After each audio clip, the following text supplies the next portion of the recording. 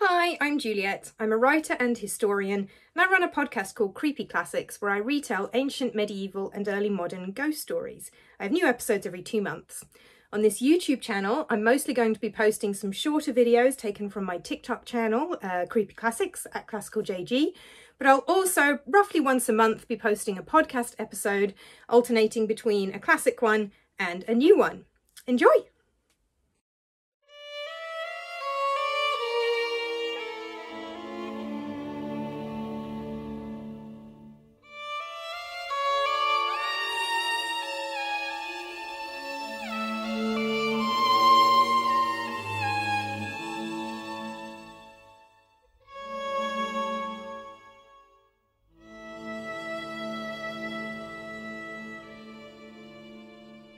The story of Marathon.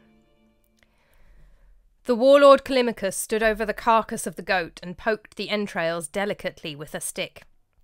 The general Stesilaus leaned over his shoulder and harumphed a bit. Callimachus looked back at Stesilaus, his eyes steely. Stesilaus blinked, nodded, and Callimachus turned to the waiting army.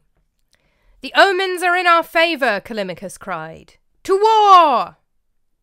Tolmis was in the Athenian front line. 10,000 Athenians, Plataeans, and slaves against 25,000, no, 50,000, no, 100,000, surely, Persians. The enemy was a mile away, but the Athenians, once loosed, clamoured across the distance in what felt like no time at all. They were all in a frenzy, hair coming loose under their helmets, spears wobbling in hands, screaming and shouting. They ran across the plain, the shadow of a great old tomb looming up behind them. Some ancient barrow-style monument to the long dead, casting its shadow across their headlong rush to their fate. Arrows rained down around them, and Tolmis heard the screams of his few comrades unlucky enough to be pierced in the neck or shoulder.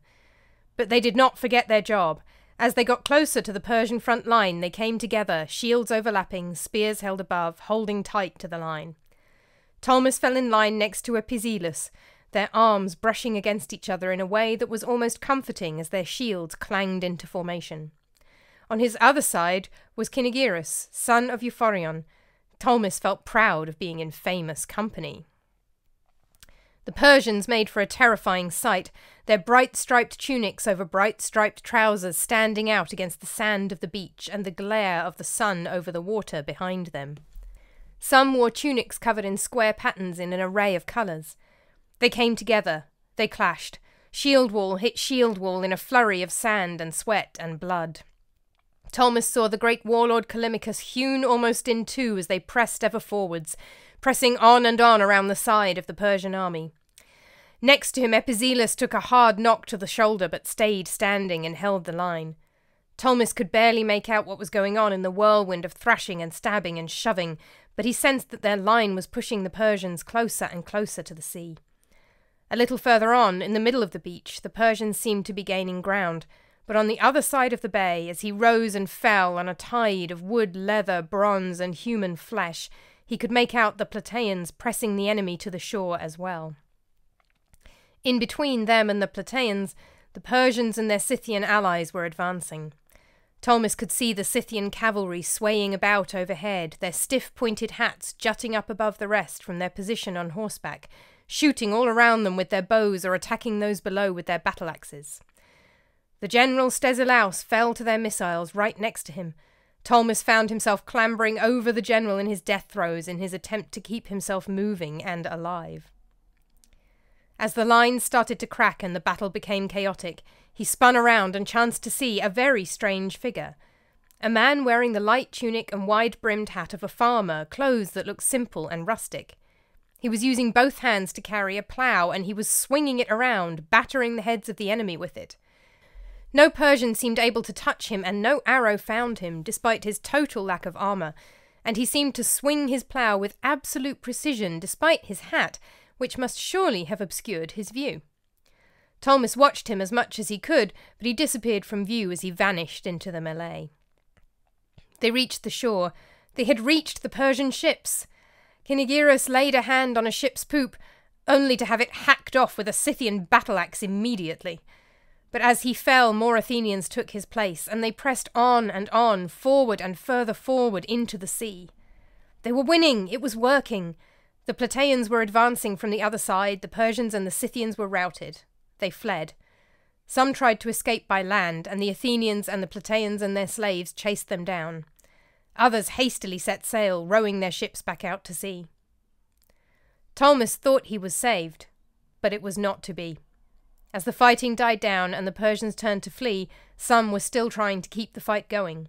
A hugely tall soldier advanced on Tolmis and Epizelus, his beard so full it spread all across his shield. He struck. Tolmis went down. As he fell, he could hear Epizelus cry out, "I can't see! Tolmis! Tolmis, where are you? I can't see!" It took him a while to die, fading in and out of consciousness. He knew their victory was complete. He was surrounded by Persian bodies. He slipped away.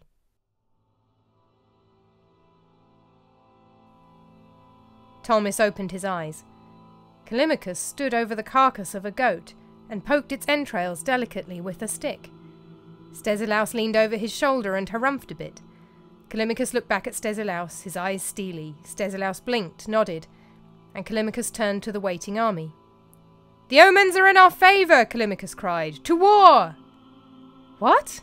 cried Tolmis, as the Athenian army surged across the plain once more, and he was borne along with them like the tide.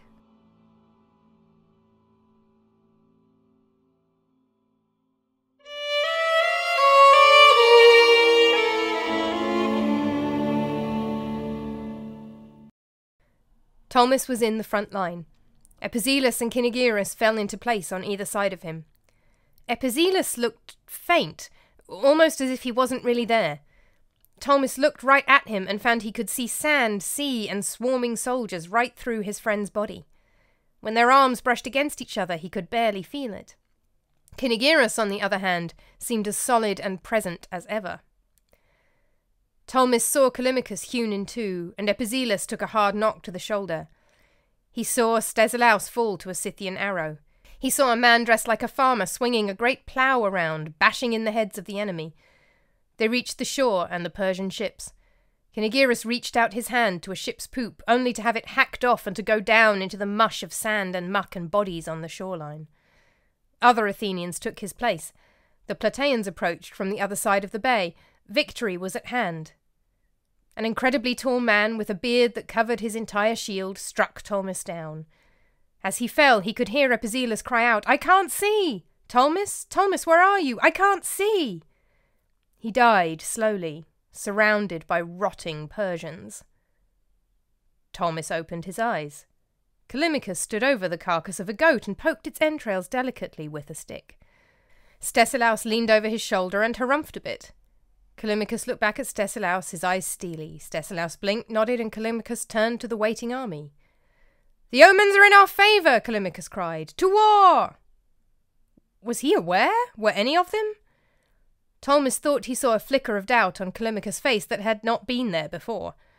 As they surged forward once again, he saw Cynegeirus next to him, rubbing his wrist and holding his hand to himself in a strange and protective fashion. Epizelus was unchanged, except that he seemed even less fully present than before, barely a shadow of himself. The line formed. Callimachus was cut down, Epizelus knocked. Stesilaus was killed. The mysterious farmer swung his plough. They reached the ships. Cynegeirus lost his hand and went down. The tall man with the great beard struck Tolmis down while Epizelus cried out that he could not see. This time, as he lay dying, Tolmis saw a line of new people emerge from the countryside to stand above the plain and look down on them. They were hazy, as if he was seeing them through the textured air of the desert, and shadowy like Epizelus. He recognized their insignia. They were elite Spartan officers. The Spartans, who had refused Phidippides the runner's call for help because, they said, they needed to celebrate their festival first. Clean, well-muscled, untouched by war. They stood there looking down, counting the Persian corpses. They nodded to each other in satisfaction and moved away. Tolmis closed his eyes. Callimachus poked at the entrails of the goat, and Stesilaus nodded his assent. "To war!" They ran across the plain. The line formed. Callimachus was cut down. Epizelus knocked. Stesilaus was killed. The mysterious farmer swung his plough. They reached the ships. Cynegeirus lost his hand and went down. The tall man with the great beard struck Tolmis down, while Epizelus cried out that he could not see. As he lay there, Tolmis became aware of movement around him. Still hazy, still shadowy, still seen through that weird desert air. More men, Athenians and Plataeans and slaves, digging, burying. But not properly. Not properly. Why weren't they taking them home? They had fallen in battle, heroes of Athens. They deserved the most beautiful spot in the great cemetery outside the walls. Why weren't they taking them home? But no, all of them, Greek and Persian alike, all were being buried on the plain of Marathon itself. There were so many bodies, they were burying them in such haste. Athenians over there, Plataeans over there, slaves over there. Persians scooped up into a pile, half burnt and dumped. Tolmis actually felt the moment his own physical remains were pulled away and thrown into the heap, as he remained where he was, slowly dying all over again. A sculptor was inscribing a monument with the names of the dead. They placed it carefully by the old burial mound and its properly buried ancient bones. Not enough! They would tell everyone back home that they had taken great care with the burial, that all the proper rites had been observed. Not true!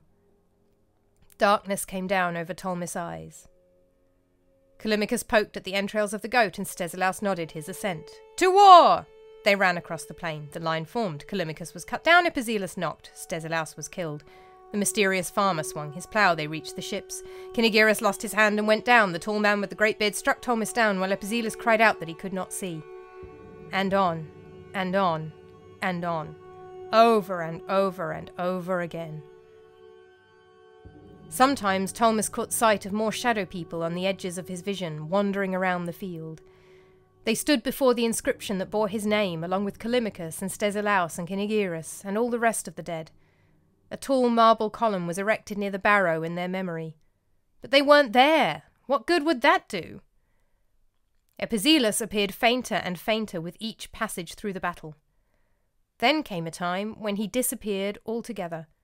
Tolmis ran forward to join the line, but only Cynegeirus fell in beside him. Stesilaus fell, but there was no Epizelus taking a blow by Tolmis' side. When the great man with the great beard appeared, he cut Tolmis down in eerie silence, leaving him to lie there and die alone. Epizelus is at peace, he thought to himself. He has died, he has been buried, properly buried, at home with honour. He has gone. Lucky him.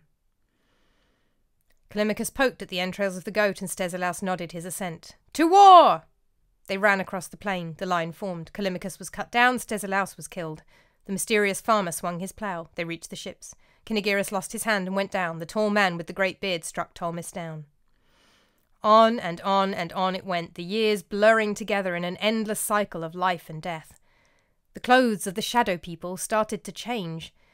Instead of simple tunics and cloaks, some men started appearing in elaborate white folded garments with a red stripe, surrounded by slaves and hangers-on. One of them took away the stone slabs bearing their names. Didn't seem to make much difference, except to make everything seem even clearer and more real somehow. Callimachus poked at the entrails of the goat, and Stesilaus nodded his assent. To war! They ran across the plain. The line formed. Callimachus was cut down. Stesilaus was killed. The mysterious farmer swung his plough. They reached their ships. Cynegeirus lost his hand and went down. The tall man with the great beard struck Tolmis down. And again, and again, and again. The men in the elaborate garments slowly stopped coming. Clothing became simple again. And then less so. People started to appear in Eastern-looking garb, rich clothes covered in gold and bright colours and patterns of squares and stripes. The marble column was torn down and used in the building of a stone tower with crenellations at the top. The men around him felt more solid, the blood warmer and more wet than ever. Callimachus poked at the entrails of the goat, and Stesilaus nodded his assent. To war! They ran across the plain. The line formed. Callimachus was cut down. Stesilaus was killed. The mysterious farmer swung his plough. They reached the ships. Cynegeirus lost his hand and went down. The tall man with the great beard struck Tolmis down. It went on.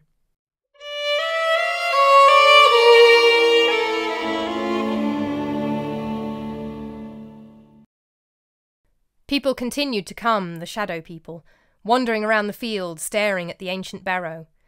It was still there. Their memorial slab was long gone, their monument folded into someone else's defensive tower, but there remained the barrow, looming over the plain. Callimachus poked at the entrails of the goat, and Stesilaus nodded his assent. To war! They ran across the plain, the line formed. Callimachus was cut down, Stesilaus was killed. The mysterious farmer swung his plough. They reached the ships. Cynegeirus lost his hand and went down. The tall man with the great beard struck Tolmis down. The clothing on the shadow people changed and changed again. For a long time they were dominated by men in beautiful coloured robes worn with loose trousers and large turbans. Slowly people in quite different-looking clothing started to appear, and even some women. Very pale-skinned, these women. They looked as if they hardly ever ventured outside. They wore dresses with great voluminous skirts that dragged as they walked across the sand of the beach. But still more frequently he saw men in tight-fitting woolen jackets and even tighter-fitting trousers with big boots covering their feet and legs. And these people were not just looking. Some of them were starting to dig. What were they digging for? Were they trying to unearth their bones? Would they be freed if they did? A man in a neat navy blue jacket and an equally neat white powdered wig came and dug up a bit of the old barrow tomb. He did not seem impressed with what he found. He set up some kind of small white board on a wooden frame and painted a picture of the plain, took a few arrowheads he had found in the ground, and went away. Callimachus poked at the entrails of the goat, and Stesilaus nodded his assent. To war! They ran across the plain. The line formed. Callimachus was cut down. Stesilaus was killed. The mysterious farmer swung his plough. They reached the ships. Cynegeirus lost his hand and went down. The tall man with the great beard struck Tolmis down. While they fought their unending war, on and on, the shadow people started to repeat a pattern as well. Different people. These were living, moving and changing people, not souls stuck in an unending loop. The people changed, their clothes changed, their servants and their tools changed. But their pattern soon fixed itself. They came, they dug up a bit of the field, usually the ancient barrow, they took some arrowheads, they left. A rich couple, the man in red jacket and tall powdered wig, the woman dark-haired and sad-looking. A man in a bigger jacket without a wig, a mop of dark hair blowing in the sea breeze. He painted a picture of the plain on a block of white board as well. Another in a dark jacket and again no wig. They seem to have gone now, his hair a bit neater. He spent a long time scouring the ground for arrowheads. Callimachus poked at the entrails of the goat, and Stesilaus nodded his assent. To war! They ran across the plain. The line formed. Callimachus was cut down. Stesilaus was killed. The mysterious farmer swung his plough. They reached the ships. Cynegeirus lost his hand and went down. The tall man with the great beard struck Tolmis down. Much later. A man wearing a long fur coat that fell to his ankles and a tall black hat, a great black moustache plastered across his face, flicking up across his cheeks. A woman who came with him had dark hair piled up on top of her head and wore a gold necklace of a type Tolmis had not seen since he left home, however many thousands of years ago that was. They dug right into the ancient mound. A little while later, another man in a dark suit with an even bigger moustache. He dug so deep into that mound he found the ashes and charred bones of the long-ago people who had been buried there. And he thought it was them. Callimachus poked at the entrails of the goat, and Stesilaus nodded his assent. To war! They ran across the plain. The line formed. Callimachus was cut down. Stesilaus was killed. The mysterious farmer swung his plough. They reached the ships. Cynegeirus lost his hand and went down. The tall man with the great beard struck Tolmis down.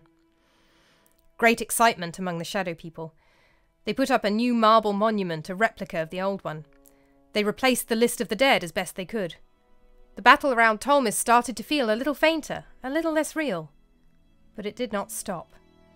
The shadow people flocked to the old barrow. Women's dresses got shorter and more of them started to come, some of them dressed like men, some of them wearing almost nothing in the days of the summer heat. Men's moustaches got smaller and then bigger and then disappeared. It made no difference. It would never end. Tolmis tried to let go of all hope. Hope was a kicker. Every time the shadow people turned up with tools and shovels, he thought, this is it, this is the time. They will dig deep enough, they will dig in the right places, they will find us. They will put us to rest, properly, and this eternal battle will end. He could not take it any more. No, he tried to tell himself, it will never happen. Stop hoping. Stop watching. Just go through the cycle. That is all you can do. That is all you will ever do. Callimachus poked the entrails of the goat, and Stesilaus nodded his assent. To war! They ran across the plain. The line formed. Callimachus was cut down. Stesilaus was killed. The mysterious farmer swung his plough. They reached the ships. Cynegeirus lost his hand and went down. The tall man with the great beard struck Tolmis down. More digging. Not for arrowheads, those were all long gone. Organised digging, by people with maps and diagrams and books and charts, and strange equipment Tolmis could not begin to recognise or understand. It started and stopped with the seasons, it paused for a while, but it kept on going. The shadow people kept on coming. Tolmis could not help it. He started to hope again. The end.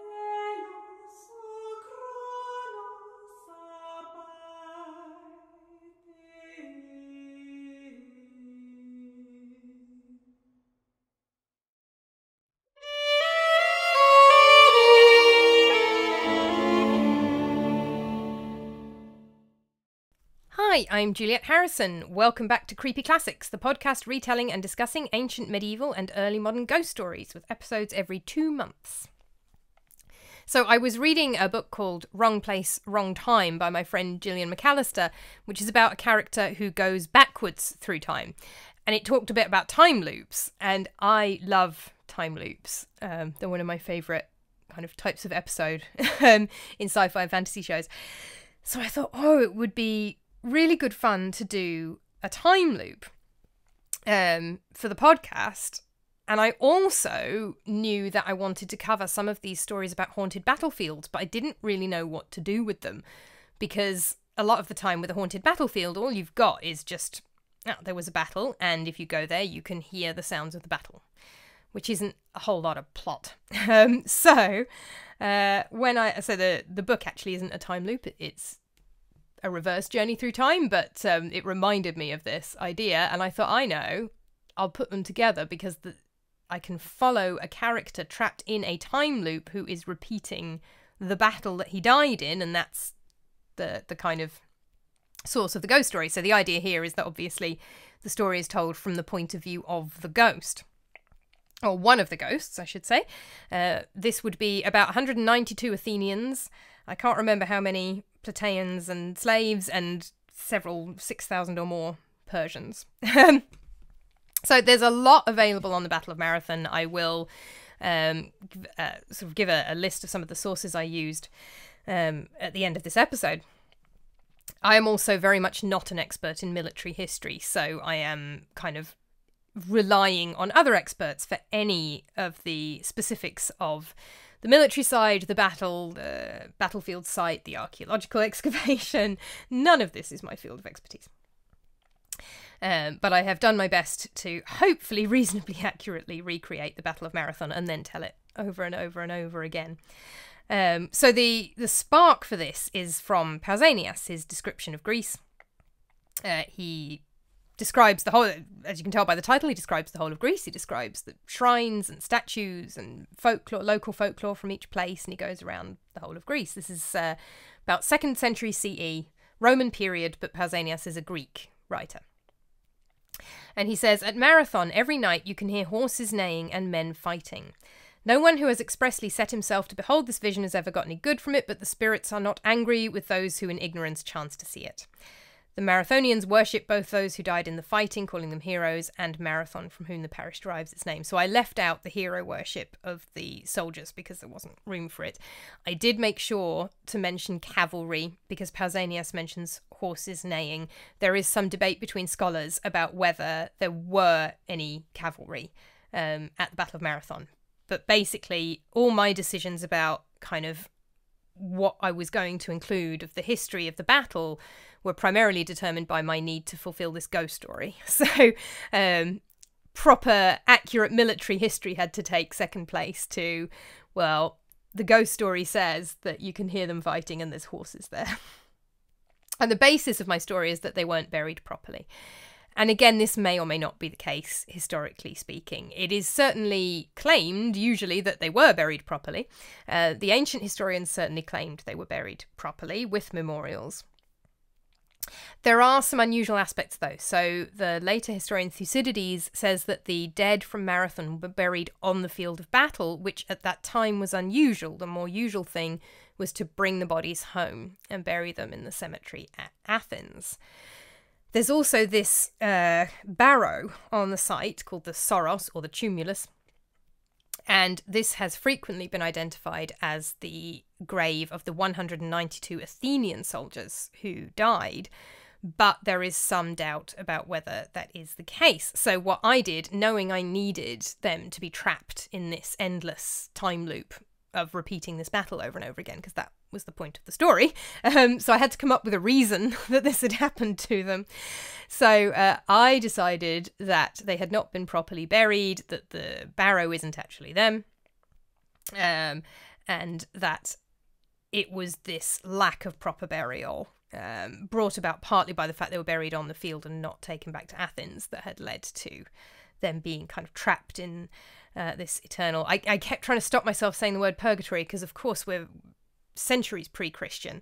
We're millennia before the idea of purgatory, so I spent the entire thing forcing myself not to use the word purgatory, even though it would have quite nicely described what was happening to them. Improper burial is actually a really common reason for ghosts to be restless in ancient ghost stories, and actually in lots of ghost stories from different times and periods. I think I've talked about it on this podcast probably quite a few times before. It comes up a lot. So when I was trying to work out why would the soldiers at Marathon be trapped in this eternal time loop where they're repeating this battle over and over again, not being buried properly just made the most sense as a reason. So it may not be accurate, although it might be, to what happened to the bodies of the people at Marathon, but it certainly works as an explanation for why Pausanias says centuries later the battlefield is still haunted. That would be a sensible reason to a Greek or Roman, as well as even to a modern paranormal expert, why spirits might not be at rest, and especially why large numbers of them. There are other theories. If it was haunted battlefield, there are theories around the idea that places record experiences of high trauma and high emotion. That's often a common explanation for a haunted battlefield, that it's not actually the souls of the dead soldiers, it's actually a recording, if you like, that when you see or hear battles at a battlefield, it's almost like watching a videotape. The events have been recorded onto the landscape through a combination of emotion, trauma, and weather conditions. And that would not involve the souls of the dead soldiers at all. But obviously that does not make quite such a good story. If I wanted to tell a story from the point of view of the soul of a soldier who died at Marathon, then they had to be really haunting it as dead spirits. It couldn't be some kind of videotape style recording. So that's why I went with the improper burial explanation, even though if we were talking about real haunted battlefields, assuming that you are looking for a paranormal explanation and not a scientific one, the kind of recordings theory would be the more likely. I took the name Tolmis from the partially preserved Marathon stone, which we think is the actual ancient stone that recorded the names of the dead, the Athenians who died in the battle. I got the details of that from Diana Wright's blog, which I'll list later. It seems to have been taken away by an Athenian millionaire called Herodotus Atticus in the 1st century CE. So he was a Roman citizen, that's Roman period, also an Athenian. It has been noted by Pausanias that this is the first time slaves fought alongside free men, so we're looking for burials for Athenians, Plataeans, slaves, and then Persians, some of which we may or may not have found. I started with the animal sacrifice that would be carried out by the generals before a battle. Greek priesthoods are kind of quite practical roles involving looking after the temples. So the sacrifice would be carried out by the general, although he would probably have some slaves or priests or servants to help him clean up and do the messy parts. But they were carried out by the generals themselves directly. They didn't get a priest to do it. And that's described by Xenophon, as well as depicted on vases. The numbers of each army are very approximate. Some ancient sources suggest the Persian army was much bigger. I just went with a guess. Just needed to put something. The running start, described by Herodotus, where the Athenians run across an ancient mile, was unusual, and I'll list an article on that later. The man who is dressed like a farmer and swinging a plough around, if you have a look at images of ancient Greek ploughs, you'll see they're kind of a long stick type thing. That's another story from Pausanias.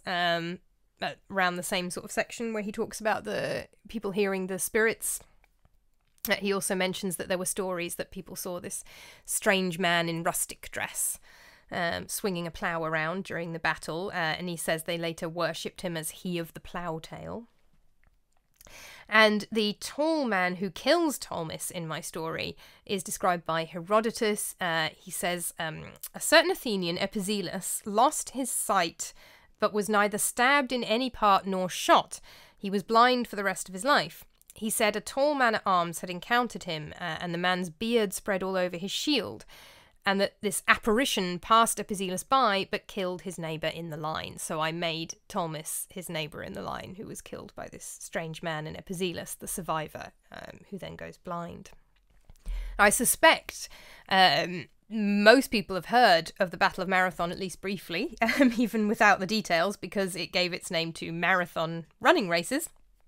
So this battle took place in 490 BCE during the first of the Greco-Persian Wars. This was 2 invasions of Persia into the various Greek city-states.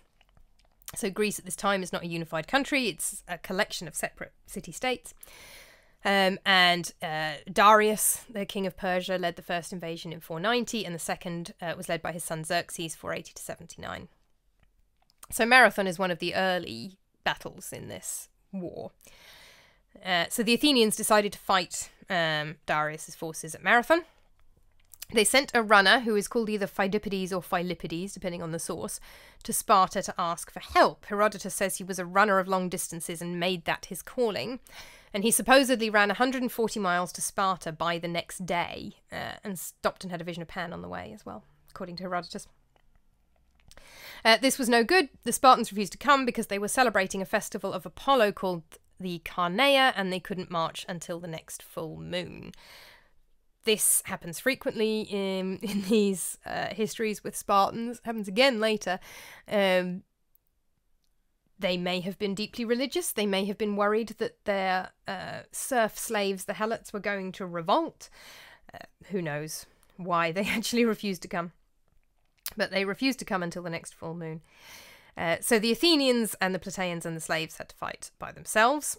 They were directed by a general called Miltiades, who I left out of my story. I wanted to keep it tightly focused on these kind of collection of individuals named by Herodotus. So all the names of the characters in my story come from Herodotus, except for Tolmis, who comes from the Marathon Stone.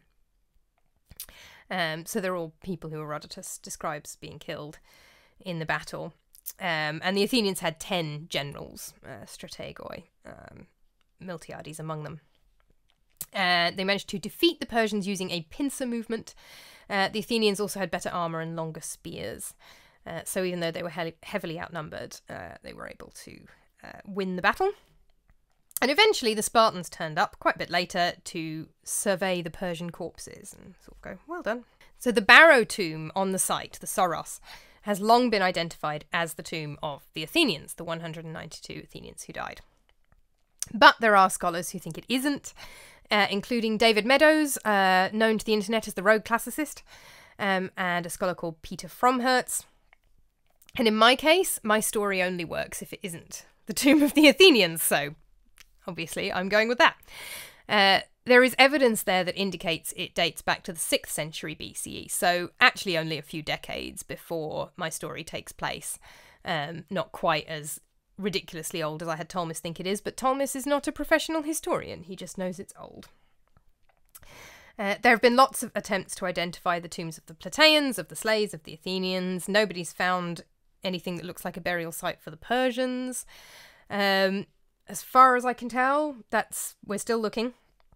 It is currently being excavated. Modern excavations started up again in 2014 and resumed in 2022 after a break due to COVID.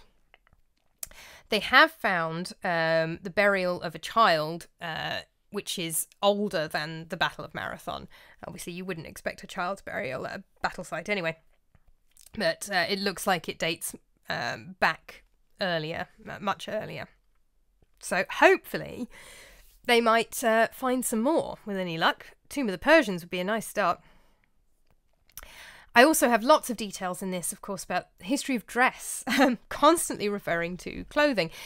The description of the Athenians being kind of frightened by the clothing of the Persians actually comes from Herodotus. He talks about that in his description of the battle. And there's an article by Christopher Tuplin that talks about it further. I've described their clothing based on Greek vases and Persian sculptures, sort of put them together. I'm also describing what's called hoplite warfare. This was the form of warfare in the classical period in Greece, where soldiers would line up with overlapping shields and essentially shove the enemy and try to poke them over the top of the shields with spears. So you have helmet and breastplate, and you have spear, shield, and a stabbing sword for emergency. So if you lose your spear, or if you end up in close combat, you have a sword to stab with, but spear and shield are the primary weapons. The shield would be made of wood or leather and covered in bronze. And then I have followed the history of fashion, because Tolmis then, over the centuries and millennia, sees the shadows of the living people coming to visit the site, and this has been a famous site ever since the battle and has had many visitors. So, of course, I've given a sort of vague outline of the history of fashion. I have assumed that in the medieval period, the Byzantine Empire would have an Eastern-influenced fashion. So to Tolmis, an Athenian who died fighting Persians, it looks like they've been influenced by the East. It's actually a Byzantine Empire. And then Greece is then conquered by the Ottomans, becomes part of the Ottoman Empire. That's where the turbans come in. And then I described various 18th, 19th and 20th century people based on images, portraits of them that are available. Heinrich Schliemann could be quite the snazzy dresser in his youth. He wore a very long dark fur coat and a top hat in a photograph. Looks very stylish. His second wife, Sophie, was once photographed wearing what they were calling the jewels of Helen. Now, Helen is a fictitious mythological character, but they had excavated the jewels from an ancient site, and she was photographed wearing this ancient jewellery. So I basically assumed that they'd nicked a necklace for her, and that's what Tolmis sees her wearing. You can see those images online on Wikipedia. So the various people that Tolmis sees visiting the battlefield, first of all, he sees the Spartans who show up a few days, couple of weeks later, after the full moon. Those are the first group. Later, he sees Herodes Atticus taking away the memorial slab, and he sees unnamed Roman citizens in togas. He sees unnamed Byzantine people building a medieval tower that they use the material from the monument to build. In 1788, he sees Louis-François Sébastien Fauvel, who was a painter, antiquarian and French consul in Athens, who did a small dig at the Soros. In 1801, he sees an infamous member of the British aristocracy, Thomas Bruce, the 7th Earl of Elgin, and his first wife, Mary. And by the way, I don't have time to go into it, but these people have fascinating lives. Mary apparently went off and had an affair, and they actually got divorced, which for very early 19th century England is extraordinary. And then they both remarried. But anyway, this is the first wife, Mary. They are in the middle of the process of taking the Parthenon marbles from the Acropolis in Athens and sending them over to England to eventually be put in the British Museum. This is a controversial act that is still being argued. The Greeks are very keen to have the marbles back again. The British Museum are equally keen to hang on to them. It is a very complex issue, which again I do not have time to go into right now. But that's him. That's Elgin and his wife stealing arrowheads from the plain of Marathon, along with many other 18th and 19th century visitors who were all doing it. This is the treasure hunting phase of archaeology. And Elgin is, of course, infamous for taking things and sending them back to Britain, so I'm sure he took plenty of arrowheads with him. Then Tolmis sees Irish painter Edward Dodwell, who's the second one to paint it. There would have been more people painting it. I obviously just cherry-picked a few people to describe rather than go through everybody who ever visited Marathon. Then he sees Sir William Gell, another visitor. Then he sees Heinrich Schliemann doing a dig in 1884. So Schliemann is most famous for excavating the sites of Troy, Vezalic, which is where they got these so-called jewels of Helen. in modern Turkey, and the site of Mycenae in Greece, where he unearthed a gold death mask of a Bronze Age Mycenaean king and said, "I have looked upon the face of Agamemnon." Again, Agamemnon is fictional, but he was very, very into Greek mythology, the poems of Homer, stories of the Trojan War, and he was always looking for evidence of that war and what was in those poems. And he tended to just kind of destroy everything else, looking for that period as well. And then Tolmis sees Valerios Stais, who's a Greek who excavated the site in the late 19th, early 20th century, and who identified the Soros as the grave of the 192 Athenians. And that identification has more or less stood, but as I mentioned earlier, there are some people who don't agree with it. Finally, he sees the modern excavation starting in 2014 with a COVID break by the Department of Archaeology and History of Art of the National and Kapodistrian University of Athens. So I used a lot of sources putting this together. As I say, I'm not an expert in military history. I have some knowledge of dress history, but not in detail. I am not an expert in the archaeology of the plain of Marathon. There's quite a lot available online from fairly reliable sources talking about Marathon. So the primary sources are Pausanias 1.32.3-5, which is available at theoi.com in their classical texts collection. Herodotus 6.117 and also 6.112-116 describing the battle. That's available at Lacus Curtius or at perseus.tufts.edu. And Thucydides 2.34.5 on the burial of the dead from Marathon, which is also available at perseus.tufts.edu. The modern excavation has a website, marathonexcavations.arch.uoa.gr. I had a look at David Meadows' Marathon Musings on his Rogue Classicism blog. I had a look at an object biography of Marathon spearheads from ox.ac.uk. I had a look at a blog from sas.ac.uk on monuments of Marathon.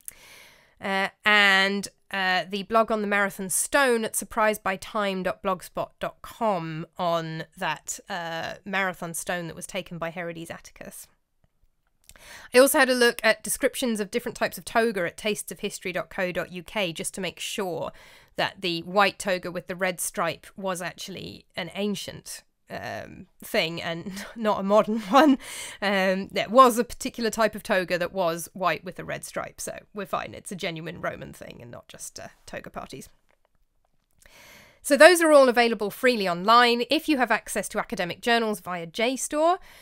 I also looked at Peter Fromherz's The Battle of Marathon, the tropaion Herodotus and E. Curtius. That's from Historia, Zeitschrift für Alte Geschichte. The Bulletin of the Institute of Classical Studies did a supplement on Marathon to commemorate the 2,500-year anniversary, and I looked at a couple of articles from that. I looked at Ariadne Gartziou-Tatti's Gods, Heroes in the Battle of Marathon, and Christopher Tuplin's Intolerable Clothes and a Terrifying Name, Characteristics of an Achaemenid Invasion Force. I also had a look at Gordon Shrimpton's article, The Persian Cavalry at Marathon in Phoenix. So I hope you enjoyed listening to this episode. I really enjoyed researching it. Goodness knows how well I have portrayed the Battle of Marathon. But I did find it really interesting. Basically, everything I've talked about is far more detailed and far more complicated than I've had time to talk about, and all of those blogs and websites that I just cited are really long and have tons of detail. So if this is something that you're interested in, I would definitely recommend checking out those various blog posts because there's so much more. And even just, like I said, the personal histories of some of these 19th century people are fascinating in themselves. So there's a heck of a lot more to discover about this whole topic, but hopefully that's been an interesting start, and thank you to Jill for writing Wrong Place, Wrong Time and giving me the idea to do a time loop episode. So we will be back at the end of June with another episode of Creepy Classics. Thank you for listening. Creepy Classics was written and performed by Juliet Harrison, music composed and performed by Ed Harrison, with vocals by Olivia Knops. It was produced by Juliet Harrison, with assistance from Newman University.